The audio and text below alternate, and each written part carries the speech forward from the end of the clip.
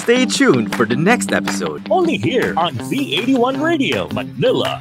Let us always remember that pride is a protest and that we won't stop fighting, and we will make sure that no one is left behind. So, I guess ang pinaka magandang thrust talaga ng show nito is we wanted to feature, more stories about the community. It's all about representation, visibility, because we want other people or the whole world to see us, to hear us, to feel us, and to love us. That's a big thing, no? Hindi sila nahihiya na sabihin nila na LGBT sila despite running for public office. Kasi merong concept or merong thinking na, naku, matatalo ako kapag nalaman nila na bakla ako because that does not cater to the general public. So, that's a very good thing kasi coming out is, LGBT do not come out just once. They come out several times in their life.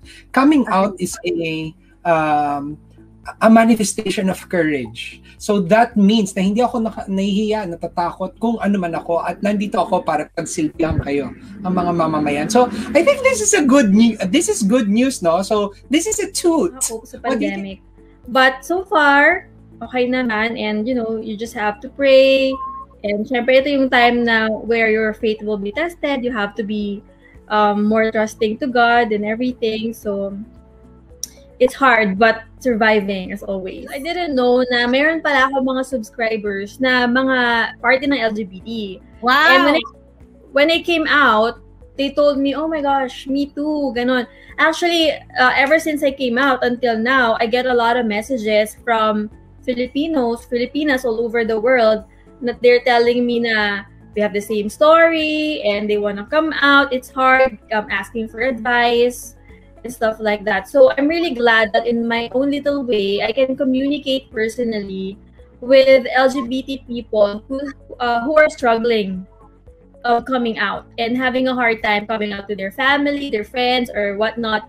And syempre, it's a big responsibility on my part giving advice. But then at the end of the day, we do so much that we can, diba? At least makakatulong kahit papano. And my partner and I are happy that we get to inspire a lot of LGBT couples. They watch our story, our wedding when we got married last December.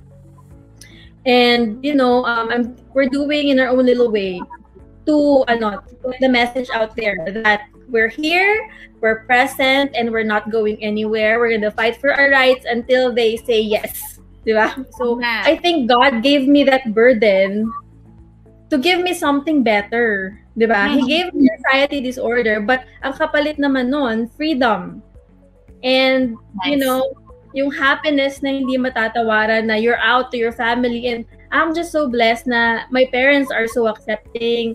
Of course, hindi madali sa first, but now they're just so accepting and everything. So, I think that's God's way of telling you something din. He's gonna give you something, akala mo burden, yun pala blessing in disguise siya, diba? Na parang, yun pala yung pinaka-point na ito yung wake-up call na you have to come out. Parang people will see rin the real you eh. You have to be authentic.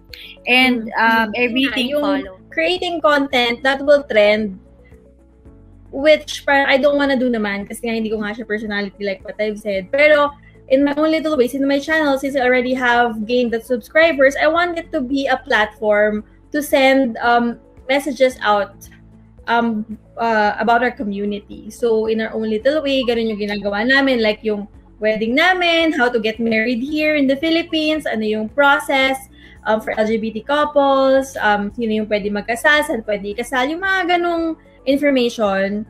So, even though it's not gonna be millions of views, I'm happy na yung nanonood is yung nakaka-resonate sa content ko and talagang yung nakakatulong, nakaka-inspire ka, kahit isa lang yung manood na yan, then you've done your job once you hit them, like if you inspire them or give them the information that they need. It says a lot about you being really an influencer because you're staying true to yourself and you are being authentic. The relationship is so blessed because you have a supportive partner. And that's the beauty of sometimes marriage is luck din eh kasi minsan you're married to a person who's not into your interest. There are people who are married to some people. Pero ang swerte mo, Very supportive siya.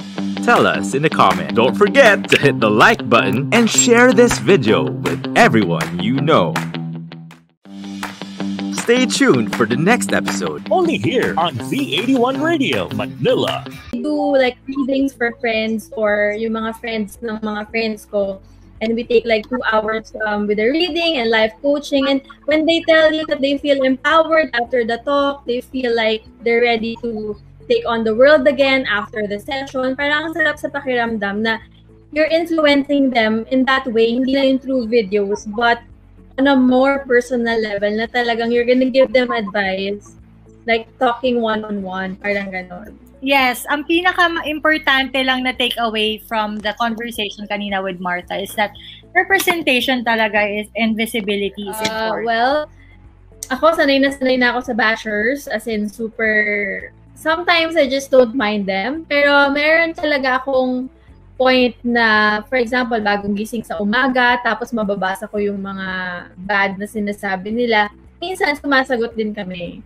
And kapag super below the belt na din talaga yung mga comments nila, talagang gusto ko ipatrack yung mga URL nila para malaman nila na they can't just bash me because I'm a lesbian or because I'm part of the LGBT community. They can't threaten me or my life, or they can't say I'm going to hell.